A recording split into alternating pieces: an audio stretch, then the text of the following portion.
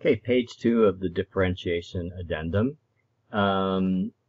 First, we're going to start out looking at this interesting function here, sine theta divided by theta.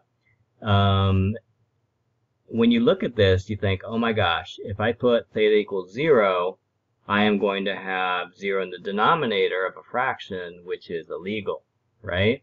It turns out that in this case, not only would you have 0 in the denominator, but if you put 0 into theta in the numerator, you would have sine of 0. Remember that sine of 0 is 0, and you would actually have 0 divided by 0.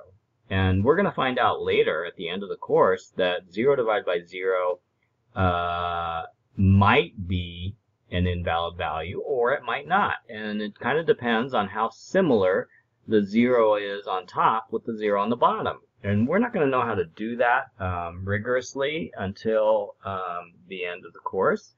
So we're not going to spend a lot of time on the theory behind that. We're just going to maybe look at, if you graph this on the calculator, it looks like this. So basically you can see that when x equals 0, when theta equals 0, the height of the function is indeed 1. So just by graphing it, by putting these numbers in the calculator, you can see that the value at x equals 0 is y equals 1. Okay? So the value as theta approaches 0 of this function is 1. We'll put that here. Okay. Now that we know this, and if you look at the investigation, there's a couple other ways that you can kind of convince yourself that this is true without having to do a proof. And on page 516, they actually have the proof. But you don't need to study the proof now because you're going to learn more of the math behind the proof at the end of the course. Okay? So, as you can see in example 6 in the book, once you know that sine of theta divided by theta is 1 when theta approaches 0, you can figure out what similar expressions that look like this are when theta approaches 0. So let's do that. Like, look at this one here, 1a. The limit as theta approaches 0 of sine of 2 theta divided by theta. Now this looks eerily like this, right? Except there's a difference. There's a 2 theta here, right? And if you looked in example 6, you'll see that the trick to doing this is to kind of like match what's in the sine argument with what's in the bottom. And you can see that they don't match. One is 2 theta and the other is theta. So what we can do here as kind of a trick is we could put a 2 down here as long as we put a 2 up here too, right? If I put a 2 on top and I put a 2 on the bottom, that's not really changing the expression because I'm multiplying basically by 2 divided by 2, which is 1. So now I can circle the 2 theta on the bottom, and now you see that we do have a match. We have a match between the argument for sine and the denominator. The only thing that's extra is the 2 that we ended up putting out front, which is kind of left over. So we could say that sine of 2 theta divided by 2 theta is similar to the expression sine of theta divided by theta, right? The only difference is instead of theta, we have 2 theta. But since they're proportional, they're basically the same variable, I could replace 2 theta with something else like u. And if I replace both 2 thetas with u, then I have sine of u divided by u. Sine of u divided by u is the same thing as sine of theta divided by theta. That's just a different name for the variable. So the green part is going to become, as theta approaches 0, it's going to become 1, right? So that means we'll have the 2 which is out front, and the green part is going to become 1. So basically, we're going to have 2 times 1, which is 2, right? So the limit of this expression, which looks a lot like this expression except there's an extra 2 in it, happens to be 2 instead of 1. Okay, let's look at C. Now, we have tangent of theta by theta, which kind of looks like sine of theta divided by theta, except tangent is not sine, right? But what do we do know about tangent, which relates it to sine? Well, remember from your trig chapters, tangent of theta is actually equal to the sine of theta divided by the cosine of theta. So what if I do that substitution here? Will I be closer to making this equal to sine of theta divided by theta? And I will, because if I do that substitution, if I replace tangent of theta with sine of theta divided by cosine of theta, do you see how I end up with sine of theta divided by cosine of theta? So now I could say, okay, now what I'm going to do is I'm going to look at the part that matches sine of theta divided by theta, that there I've highlighted in green, and then I just have cosine of theta left over, and so I'm going to rewrite it. I'm going to say the limit as theta approaches 0 of sine of theta divided by theta is actually 1, right? It's going to become 1 when we apply the limit to it. And the cosine theta is in the denominator, right? So we'll put that here. And then you might think, oh my gosh, now we got another problem. What in the world is the limit of 1 over cosine theta? But that one is not so bad, because if you remember, the value of cosine of 0 is 1, right? So if we substitute in theta equals 0 now, this part here, 1 over cosine theta, just becomes 1 divided by 1, which is just 1. So in the end, this is also equal to 1. Okay, so now 1e.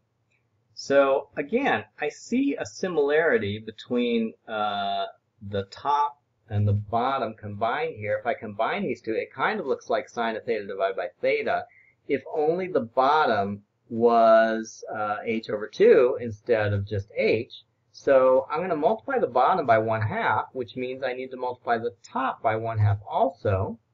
And then now I have the same thing on the denominator as I do as the argument for sine. So I can change the green part into 1 when I take the limit, right? So now I'm going to have the limit as h approaches 0 of 1/2 times 1 times the cosine of h. And this isn't too bad, because if I put h into cosine, if I put h equals 0 into cosine, I'm going to get cosine of 0, which is 1. So the answer to this one is 1/2. Okay, now let's go down to 3a. Show that the cosine of a plus b minus the cosine of a minus b equals -2 sine a sine b. Okay, so this we can, we've probably already derived this back in the trig identities chapter, but it doesn't hurt to do it again, right? So I'm going to take the left side, which is cosine of two angles added together minus the cosine of two angles subtracted from each other, and I'm going to look at the formula sheet to see what that is equal to. So that's the first step. I'm going to look at cosine a plus b, and then I compare it to this trig identity here. Cosine of a plus b is equal to the cosine of a cosine b minus the sine of a sine b, and so I wrote that right here. Then I put a minus sign right there. And then I take cosine of a minus b, and I look at this again, and now I'm going to look at the bottom signs here. So the cosine of a minus b is equal to the cosine of a cosine b plus sine a sine b. And then I write that inside the parentheses. And they're separated with a minus sign, right? Now I'm going to combine like terms. So do you see how cosine a cosine b minus cosine a cosine b, these two terms eliminate each other?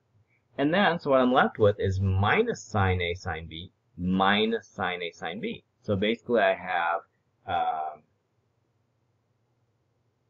-2 sine a sine b.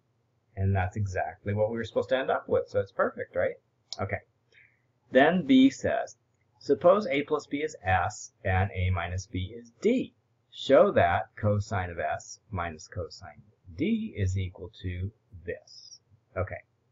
So now what we're going to do is we're going to replace a plus b with s and a minus b with d.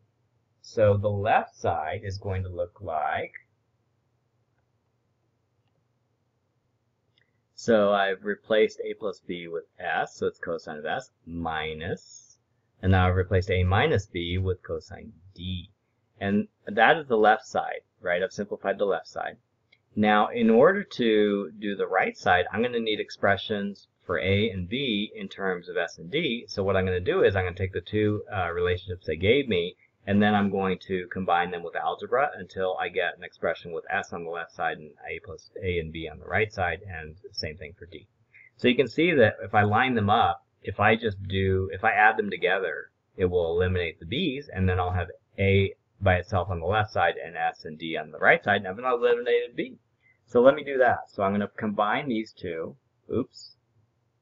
I'm going to combine these two together, and I'll end up with 2a on the left because the a gets doubled, plus b and minus b cancel each other out, and on the right side I have s plus d. And now I divide both sides by 2, so I'll have a on the left side, and on the right side I'll have s plus d on the right side. And so that's the what we're going to replace a with, s plus d divided by 2. Now let's figure out what we're going to do with b. So we know that a plus b equals s. So if we do, if we replace a with s plus d divided by 2,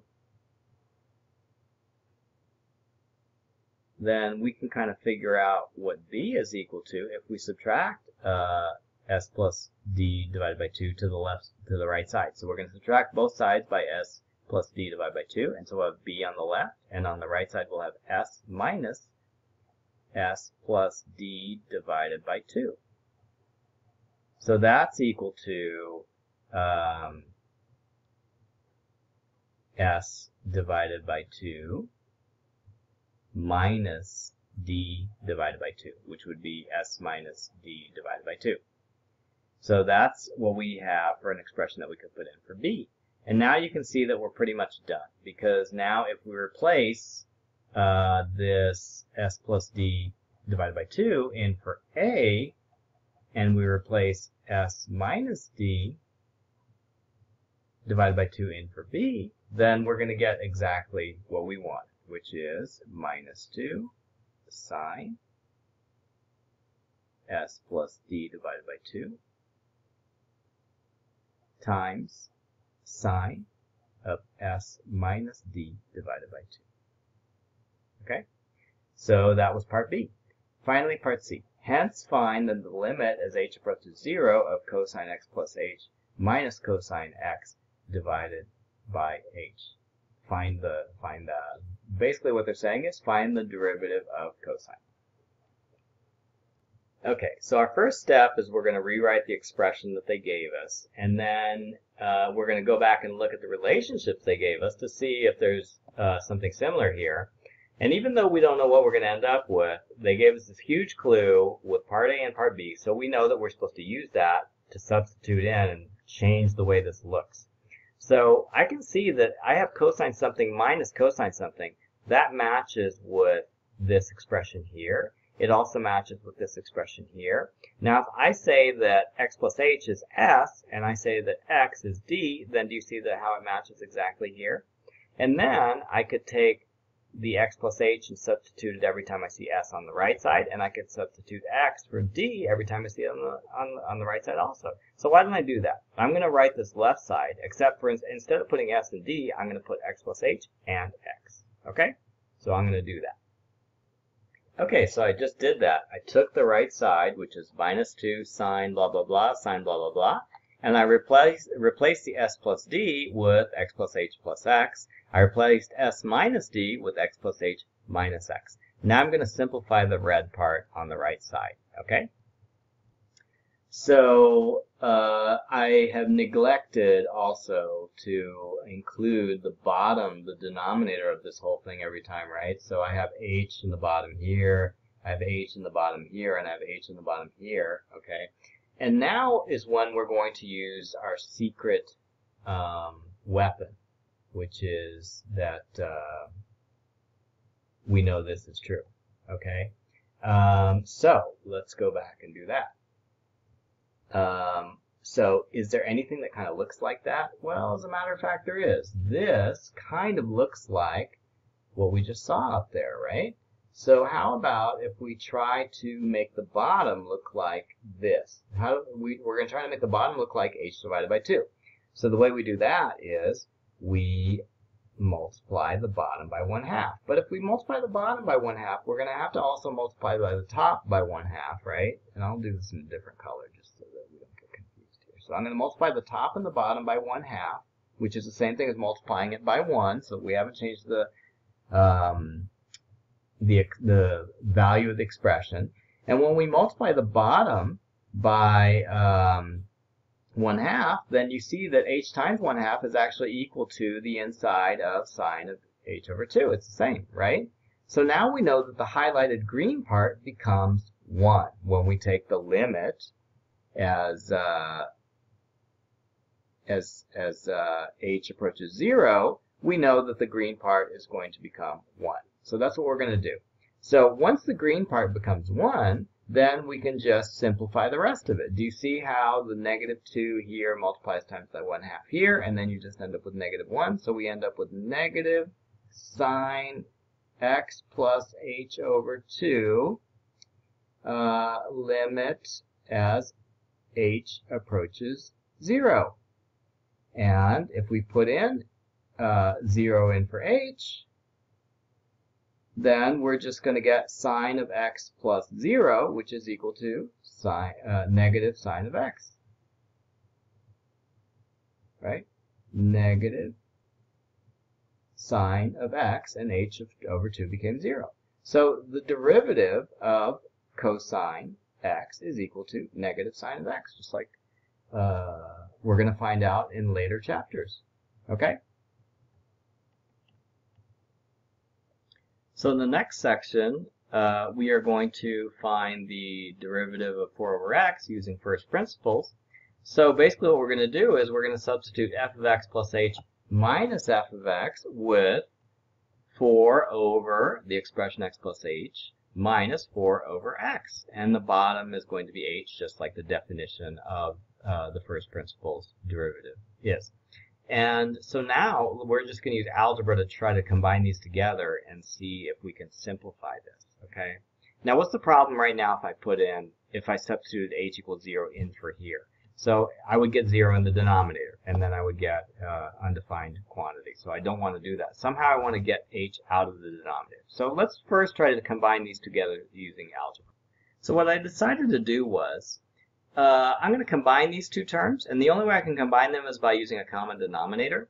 So if I want to make the common denominator x plus h times x, then I multiply this term by x divided by x, and I multiply this term by x plus h divided by x plus h. So that's what I did here. And now I'm going to expand the denominator, and I'm going to expand the numerators and subtract them. Okay, so do you see how the denominator is here, and then I took the 4x and I put it here, and then the minus 4 times x plus h becomes minus 4x minus 4h. So now I can see that the 4x minus 4x, these cancel each other out. So then I'm just left with minus 4h divided by this big mess in the bottom. So let me write that, minus 4h on top, and then I'm going to have x times x plus h here, and then h in the bottom. If I have something divided by something divided by something, then I can put the two denominators together in the same denominator, okay? Because when I divide by this, it's like, okay, I'm going to invert and multiply, so I'm going to multiply times 1 divided by h, okay? So I get negative 4h on top, and I have this on the bottom. Do you see how the h's now cancel out? So I'm left with the limit as h approaches 0 of negative 4 on top and x divided by x plus h on the bottom. And when I substitute in h equals 0, I end up with negative 4 divided by x squared. Okay, now I'm going to use the first principles formula to find the gradient of the tangent to this function at x equals 3. Since I'm finding it at x equals 3, it's a little bit easier because now instead of writing x plus h for the first term and in the first term and x in the second term, now I can just put in a number, 3. So it makes it a little bit easier. Let me show you what I mean. So I'm not going to write the limit because that's kind of like extra writing, which I don't have to write it every time. So I'm just going to write the expression, okay? So basically what I'm going to do is I'm going to make an expression which is equivalent to the definition of first principles without the limit, okay? And I'm going to use for the function this expression here, and every time I see x, I'm going to substitute in 3. So instead of 1 over x plus h squared, I'm going to have 1 over 3 plus h squared, right? And then I'm going to subtract f of x, which actually I'm going to put in f of 3 instead, okay? So I'm going to put f of 3 is 1 over 3 squared, okay? And then I'm going to divide that by h, right? Because that's the denominator here. Okay, now I'm going to try to simplify this to the point where I don't have h in the denominator anymore, because if I have h in the denominator, when I do the limit as h approaches 0, the denominator becomes 0 and it's an invalid value. So I need to cancel out the h with something, and I can only do that probably if I simplify the numerator or combine the like terms in the numerator. So let's do the same thing we did before. We're going to find a common denominator, which would be 9 times 3 plus h squared. So we're going to have that for the first expression, so it'll be 9 over 9 3 plus h squared, because to find the common denominator we had to multiply both the top and the bottom by 9. Then the second term we're going to do kind of something similar, except now we're going to multiply both the top and the bottom by 3 plus h squared. Okay? Alright. Now, and remember the bottom continues to be h. Okay. Now we are going to combine the two terms on top. So we're going to end up with 9 minus 3 plus h squared divided by the denominator, which is 9 divided by 3 plus h squared, and then divided by h, which is the second denominator. Now, let's expand the top. So the top is going to be 9 minus, and then we're going to do FOIL, so we'll have 9 plus 6h plus h squared, and then on the bottom we have what we had before. I'm just going to put ditto marks. And then now do you see how the top, the 9's cancel out? So that means I end up with minus 6h minus h squared, right? And then I can factor out an h out of both of those, so it'll become h factored out, and then inside I'll have negative 6h minus h, right? And do you see how the top h cancels out with the bottom h, because this ditto mark was actually 9h times 3 plus h squared, so the h's cancel out, and that's how I actually got rid of the h, and then I end up with just this expression here. So now I rewrite the expression with the limit as h approaches 0. The top is negative 6 minus h, and the bottom has 9 times 3 plus h squared. If I take the h's and substitute at 0, now I no longer have a problem because the denominator doesn't become 0. And on the top, I'm going to have negative 6. And the bottom, I'm going to have 9 times 3 plus h is 3 plus 0, which is 3 squared. So it's 9 times 9, which is 81 on the bottom. So my answer is negative 6 divided by 81. Okay, now let's move on to C. C wants me to find the derivative of square root of x at x equals 4 using first principles. So first I'm going to take the definition of the derivative using first principles. I didn't write the limit here just to save space. And so the first term becomes square root of x plus h, and the second term is square root of x. But instead of x, we want to evaluate it at x equals 4, so I'm just going to go ahead and put in x equals 4. And you can see why we're doing that, because if it was just x, this would be a much harder problem. So let's replace the x's with 4's, and we end up with this. And now we can see that, like, for example, the second term, it just becomes 2. Now, we're going to do a trick here, and I'm not expecting you to know how to do this, but this is a trick that is often used for integrals also. So as you work through this course, you're going to get more and more used to this trick, and maybe you'll get to the point where it's like you'll know when to use this trick, and it makes things easier for you. Now, for example, one of the problems we have here is that these square root signs, we're never going to be able to combine these like terms, right? Now, it would be easier if this was just one variable and not 4 plus h here. So what I'm going to do is I'm going to do a substitution, And instead of 4 plus h, I'm going to substitute another variable called u. And do you see how u equals 4 plus h, and I can rearrange it so that h equals u minus 4, right? So normally we do the limit as h approaches 0. Instead of doing that, we're going to do the limit as u approaches 4. Because if I put 0 here, it'll be 4 plus 0, so u is going to approach 4, right? So I'm going to rewrite this limit as the limit as u approaches 4. And all the expressions that have h's, I'm going to replace them with u's. So do you see how 4 plus h in the radical sign becomes square root of u? Square root of 4 becomes minus 2. And then the denominator, instead of h, I'm going to put u minus 4. Okay. Now, this is looks like an incredible coincidence, but, you know, book problems are incredible coincidences, okay? So if I have u minus 4 on the bottom and I have square root of u minus 2 on top, you might recognize this as a squared minus b squared factoring. So like the bottom, let's say, is a squared minus b squared. So if this is a squared minus b squared, that means a equals square root of u and b equals 2. And what do you know? That's what I have on top. So I'm going to factor the bottom and the limit here. And the bottom I'm going to factor into a minus b times a plus b. So I'm going to have square root of u minus 2 times the square root of u plus 2.